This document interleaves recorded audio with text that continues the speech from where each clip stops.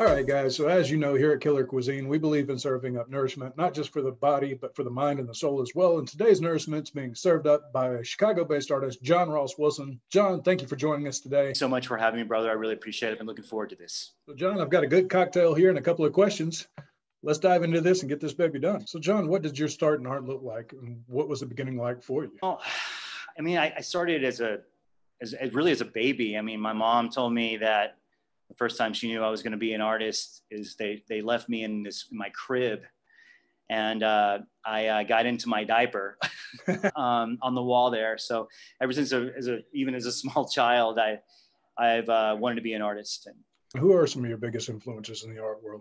You know, right now, my biggest influences are actually other artists that I know, like local artists. I mean, obviously there's artists that, you know, you'd see in a museum and whatnot. But that was the great thing about living here in Chicago is I started to get to know a lot of amazing artists in town. It started out with my relationship with this abstract painter named Wesley Kimler, who does these huge, large abstract paintings. And he was like the first painter that I was really inspired by.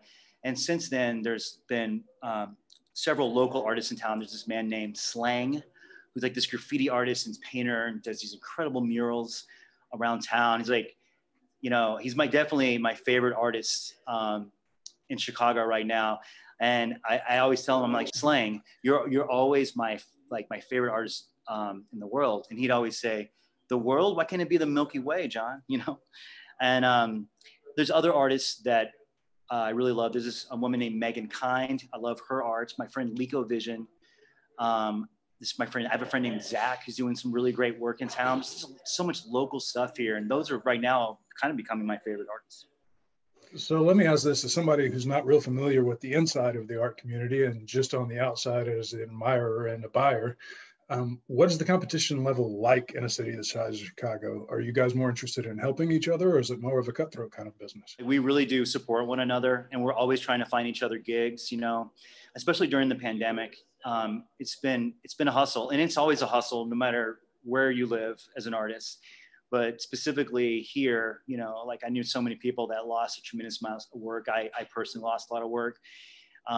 So if, say, a mural comes my way and I can't do it, I would definitely be calling up my other friends, and we all try to support each other. And I'm real lucky because I've had a lot of friends that have invested in me doing commission work and whatnot. So, but it's definitely a hustle here.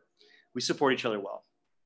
So, John, I've seen in the news recently where Chicago's put up $500,000 for endowments for public art displays. What does that process look like? Have you tried to get in on that process? And what are your thoughts on that? Well, I did apply last year for some grant stuff. And it was great. You know, like it really taught me the process of the application and what I need to do and how I need to document my work better. I didn't get picked up last year. I haven't applied this year for those grants, but that's definitely something I'm looking into. Some of the things I got to do last year, I was chosen for this thing for the city, from the League of Chicago Theaters, where basically they were doing the Park District kind of was doing this grant from different scenic designers, because I'm also a scenic designer for theater. And we had like I was in a room with some of the best scenic designers in Chicago, and they ended up choosing another artist that was amazing. But yeah, so it's been fun. I haven't been chosen yet, but I know my time is coming. John, I see a mural that's in the works behind you. If you can, just kind of walk us through the process of creating for you. What does that process look like? Well, I know for me right now, the thing that I kind of focus on the most is I try to challenge myself. You know, I try to say to myself, I want to see something that I haven't seen done before. Right now, I've been doing a lot of like digital art, where I've been doing kind of like basically pulling different images and throwing them together, and then taking out stuff and then adding my own stuff and stripping it all down and doing all these different, you know, through these like different like kind of Photoshop programs. And the great thing about the murals, at least that I'm working on digitally, is I can show that to a client. Like, this is the way it's going to look. And then we can digitally manipulate it if we want to change something, which was way better than it was in the past, where I was constantly having to redraw something and it would take a lot more time consuming. And then like for this mural, for example, I would use a projector to help with the shape of it, which saves me so much time. But for my own work,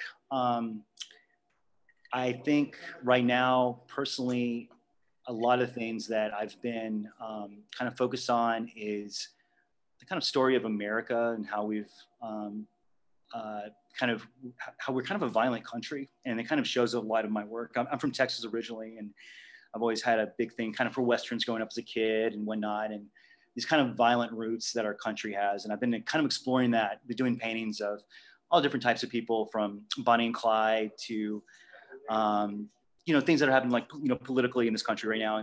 But just exploring that kind of art is fantastic because, you know, when I first moved to Chicago, which January 3rd has been 20 years for me, I started out doing a lot of theater and I did a lot of collaborative artwork, you know. I always thought being a painter would be like the old man dream, you know, but here we are. And the pandemic really helped. And now I'm like kind of exploring a lot of my country's roots, but also being kind of told through this very masculine kind of, that's why like I have this whole series of like kind of flower cowboys, where I use the silhouette of a cowboy, but then I find like really beautiful flowers, you know, like the juxtaposition of that, of like this very tough kind of Texas cowboy, and then this beautiful orchid coming out of his chest. And so I've been kind of exploring those. So for me, that's one of the things that I'm most jealous of with anybody with a ability for art, is the fact that you're able to look at the world and see it for what it is, but have the ability to recreate it and reimagine it in the way that you want it to be. And I think it's important. And I want to thank you for sharing your art with us today and all the artwork that you do, because I think the world needs to be reminded that it is a beautiful place, and it can be a beautiful place, and it can be whatever you want to imagine and create. It brings me to another question, though. I know you also work with children, and I'd like to know what it's like to try to foster that imagination and that creativity into a child. Art is such a vulnerable thing. How do you foster that in a child and instill that kind of confidence and allow them the freedom to create? That's a good question. I've been teaching theater to kids because I'm also an actor as well for about 15 years. This company called Lifeline, and basically we go into a school and we teach the kids how to work together as an ensemble, and then playing theater games. And really, you know, I always say, like, you know, I'm teaching theater, but really I'm teaching confidence, you know, because I kind of specialize in working in schools where English is a second language, or kids with like special needs or at-risk youth.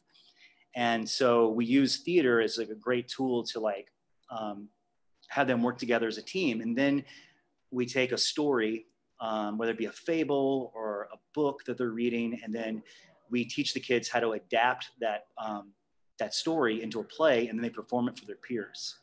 I also have been teaching art as well, and after school programs in the last few years, which has also been extremely rewarding. But honestly, you know, with kids, you know, that creativity, you know, I steal a lot of their tricks. Their creativity, you know, they're always inspiring me, you know.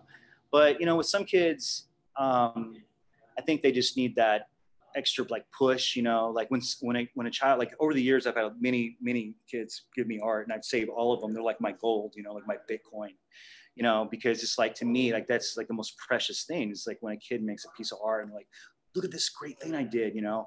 I've always been a person and been around people that have always been like, look at that, that is the coolest thing, you know, been real supportive of that. It's a process of making it. And, you know, in a bigger sense, really, art is another form of therapy. So. I applaud the fact that you take the time to work with the youth, and the fact that you recognize and take inspiration from them. I think some of my favorite artists, one of the things that I enjoy about them the most is the fact that as an adult, they're still able to capture that childlike quality in their artwork, and that exuberance and that imagination that only children can bring. What's your favorite medium to work with? That was Picasso's whole thing, you know? Exactly. It took my whole life to learn how to draw like a child again, you know? So. Exactly. And so when you're painting or when you're working, I know you've done scene design, you're mentioning digital work. What is your favorite medium to work with? Right now, my favorite medium is definitely acrylic paint. You know, like I like it because it dries fast. I don't do oil paintings. I've actually never done an oil painting. I mean, my whole life, spending most of it in theater, you know, I'd usually be working with like latex paint, stuff that had to dry really fast. And so because of theater, I've learned how to mimic different styles of art. And acrylic right now is my favorite just because of the dry time. And although I do think that eventually I would like to get into oil because the blending technique and the richness of the color is amazing. But, you know, it also depends on how you seal the acrylic. But as of now, that's my favorite, acrylic on wood or canvas. So I know you're working on a commission piece, and I think we can see it there behind you. This is for a virtual reality bar? It's called Redline VR, and it's on the north side of Chicago. And if you're Chicago based, you have to come see it. It's amazing. I mean, there's a bar, and you know, you get to, you know, put on the whole VR headset. And you know, once I started doing the VR headset, that has been like a game changer. It's incredible. And we're actually Aaron Sawyer, who runs Redline VR, he's actually even reached out to me to actually start to bring VR into classrooms, into schools. And so that's something else we might want to do for kids, which I'm sure will hopefully inspire a lot of children, especially kids that are interested in maybe gaming or digital design. So speaking of the commission pieces that you're doing, as an artist, do you ever feel like you're inhibited when you're trying to confine to a client's vision or to try to match a client's vision? I know it's hard to see into other people's heads. How do you kind of work that out as an artist? You know, my favorite kind of commission is when someone says, I got this great idea, John, for a painting, and it's about something personal to me. And then we talk back and forth. And those kind of paintings was amazing. There was this like, this playwright I knew that was, her family comes from like an Indian family, and she grew up in Arizona, and she was basically working on these plays that was going to like a 10-year cycle basically of all the plays talking about her family history. And so we had this incredible back and forth where we came up with this really cool idea concept. Those kind of commissions are great. The commissions that I really tend to kind of shy away from are the ones of like, paint my dead dog. You know, like, you know, I'm trying to kind of get away from those. But a commission where I get to work together with someone, because I love collaborative art as a theater, you know, artist. Even though I'm kind of like, you know, I'm away from that. You know, I'm kind of like, I'm basically kind of tired of telling other people's stories. It was kind of time for me to tell my own. And so doing painting has been really healthy for me, and you know, kept me busy, and really there's a real big healing aspect to it. But you know, sometimes I will take on some silly commissions. You know, I'm not too proud to do some dead dogs every now and then. So got to get the bills paid, right? So John, let's just say the endowment grant did come through and Chicago handed you a blank check and told you to create anything you wanted to make the world a better place. What would that dream project look like for you? You know, I have this amazing girlfriend named Alicia Gonzalez, and she's actually a therapist, and she's from the Dominican Republic. And we've been talking about something of me going there and maybe doing some murals. And one of the things that I've really kind of want to combine the idea of, and this is something that obviously can be done there, could be done in Chicago, really could be done anywhere. And I've seen a couple of other artists do this, but she kind of helped me process this idea of going into a neighborhood and then finding the children of that neighborhood, and then, you know, taking photos of them, hearing their story, and then coming up with a really cool thing where we paint them like on the side of a house or side of a large building, like a huge mural of yourself as a child, maybe doing something fun, maybe playing with a friend or whatever. And I think that'd be a really interesting way to affect a child, because they could be walking down the street and like, oh my God, that's me. You know, and when you see yourself on a big building like that, maybe they're just like, you know, doing a jump rope, or they're on their bicycle or talking to a friend, whatever. But I love to do art where a child walks by that every single day and they're like, that's me. You know, I think that those kind of things, and a really big, huge murals, like I'm talking really big, I think that would really affect not just that child, but maybe other children, you know, like kind of thinking about doing that, some sort of way of socially engaging people. So the mural tells the story of maybe that person. or, you know, or get weird with it, you know, like make them into like, what kind of superhero would you want to be, and make them into that superhero, like what they would look like as that superhero. As long as you're going to be changing kids into superheroes, let me just tell you, man, I'm a 45-year-old male child, and I'm totally down with being transformed into a superhero. You're right. I mean, it's really endless, you know, and I know there's funding for that. But I really think it's important that it's about the real people. Like, and that's the thing, I've learned that whole concept, even when I talked about it, I really learned from Chicago, because this is, no offense to where you're at right now, but this is the best city in the world. And the people here are real.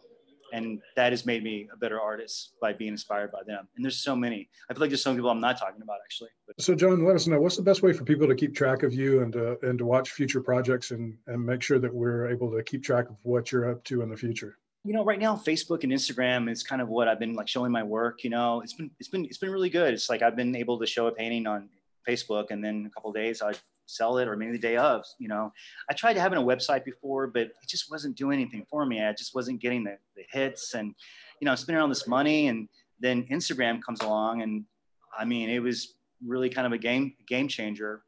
It's such a great platform for artists, you know, and you know, and Facebook is too. You know, I try to keep Facebook kind of focused on the art and kind of PG-13, you know, but that's the easiest way to kind of reach out to me. My hashtag is like John Ross Wilson Art, and then you'll see a lot of the things that I'm doing there. I mean, because of the pandemic, I had a couple of really great things that I was going to be doing that got canceled. One of them that's being shelved is I was going to be doing a large art installation at Burning Man, which I went to in 2018. I'm part of the Burning Man community here in Chicago, and extremely inspirational, like life-changing, seeing art at that scale from people from all over the world.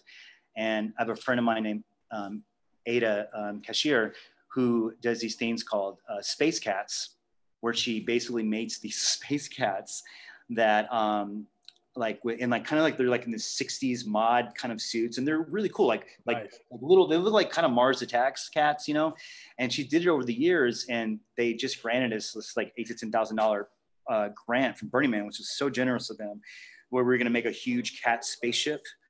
And so you know, like to scale, like large, like 19 feet high by like 26 feet. You get up inside it, you know, the tongue comes out, and it's like I think there's one of the pictures I sent you has this, and you slide down the tongue, but it's like, you know, the cat fur, so it's not real good. Right. It's an effigy burn. And so people would like write down all the cats that had passed over the years. And at the end of Burning Man, we would burn it. So that got shelved, but when we start Burning Man back up, which would be amazing if it was in 2021, then we'll be doing that on the desert, and that's a big project I'm looking forward to.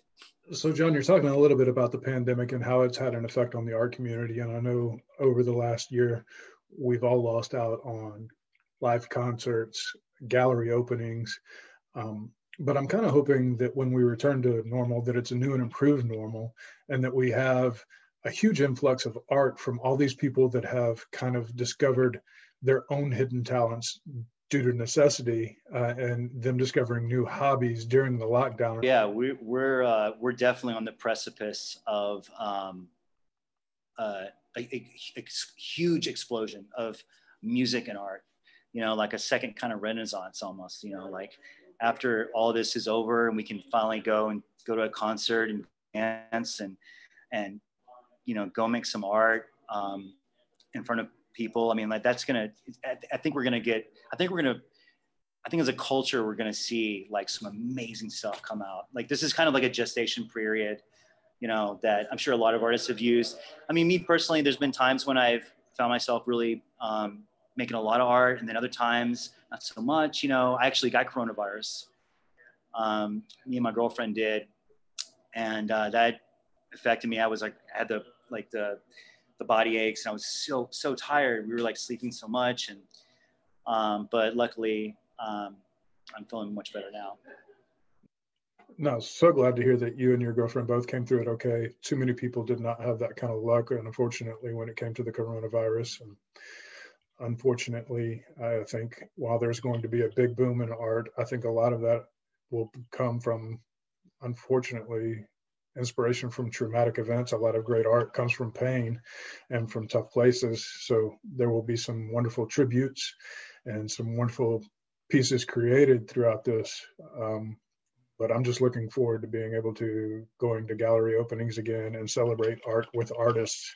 You mentioned that a lot of your stuff is on Instagram and Facebook right now, and I think that it's an advantage because I used to be a gallery guy. I went to gallery openings and tried to find new artists that way as much as possible.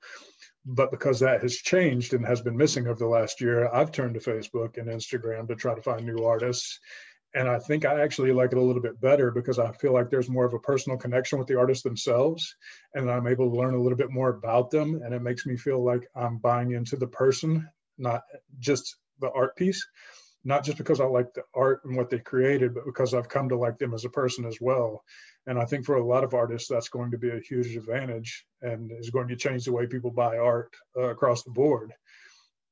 For example, I've got a piece of yours from years ago when I visited Chicago with a friend and we ended up at your house, and I'm looking around at all this incredible art, and I finally just broke down and said, okay, what do I have to do to take one of these home? I like buying from people that I have a personal connection with because it means so much more to me. If I smiled at the piece to begin with, smiling at that piece and having the memories of the connection of the person and the conversations that we were able to have makes it that much stronger. And I think platforms like Facebook and Instagram gives you an opportunity to contact or to connect with potential buyers that you don't have any other way. And I hope it opens the doors for a lot of artists going forward. Yeah, and you know, you actually got, I mean, you literally were one of the first people to buy a painting from me. I mean, I really only started this process about 5 years ago. I mean, I had a friend of mine in New Orleans named Aaron Riker, who was a carpenter with me in Chicago. And then I saw his art in New Orleans, and it is unbelievable. Aaron Riker, please look him up. And he does these black and white acrylic paintings of famous people, and they're breathtaking. And I was just like, oh my God, you know, when we started talking about how much he was making, and I was like, wait, you're making how much? Okay, all right, this is something I'd want to do. And he was a huge inspiration to me. And I go to New Orleans every year, and I'd always meet with him, and I'd be like, okay, tell me this stuff. Like, what do I need to know? You know? And so, but yeah, the painting that you have is like literally one of the first paintings I did, which is great. You know, when I look back on that work, you know, I look at it fondly, but I also look at it, you know, because, you know, no painting is ever finished. Right. I've never finished painting in my life. It's always like eventually, okay, I got to give up on this bad boy. I got to stop, you know. You know, well, I mean, was it some painters will go back and continue to work on their stuff. You know, you're always changing, but yeah, I love seeing that piece. It's a fun one. Honestly, I feel like the piece was made for me because I've been a geek my whole life. I'm a vintage toy collector. And this piece, I mean, not only is it a vintage toy, not only did I get an amazing painting, but you even had the toys that inspired the painting to go with it. And I got to take that home as well as the memory of our conversations and the whole weekend. So, you know, it's just an incredible piece for me because of the memories involved, the stories involved, the toys that are there, and the incredible piece itself. And I've gotten the opportunity to watch you over the years and how your style has changed and how you've progressed. And I can't wait to see what happens in the future with you and to keep track of all of your progress. So let me ask this. As Killer Cuisine, I'm obviously kind of a food-based platform most of the time. I'm into nourishing the mind, body, and the soul. But if you were able to sit down for one meal with any artist, past, present, and who would it be with? Where would you be, and what would you be eating? No, so it'd be my grandmother. So I had a grandmother, and that's where the only other person in my family that's an artist, and we never got a chance to really talk about that or explore that. She, toward the end of her life, she had a lot of mental illness problems, and she died of Parkinson's. And but when I started to paint more, my mom was telling me that that she was actually an artist, and so I found some of her paintings and heard some of the stories. But we never had that moment where the two of us could sit and talk about that. And so that's who I choose, because I want to know like where that comes from, and also who inspired her. You know, where did she get it from? So like kind of know that family history. That's probably a big regret of mine too, that I didn't get that conversation. So. I would love to. I take her to, she always wanted to go to New York. I take her to New York and I find the fanciest restaurant in New York, like the most expensive restaurant in New York. And I take her there and we'd eat steaks and we tip really well. I love like really good tippers, you know. Yeah, I love that. I love that. John, I really appreciate you taking the time to speak with us today. We can't wait to see what you bring in the future. And I just appreciate you joining us today and giving us some time. Yeah, thank you very much. I appreciate it. Thank you so much for your time. No problem. So here's the deal, guys. I want to talk to more interesting and fascinating people, but I need you to introduce me. So if you've got somebody that's doing something incredible that I should be having a drink or sharing a meal with, drop me a line and let me know so I can get to talk to them. Love.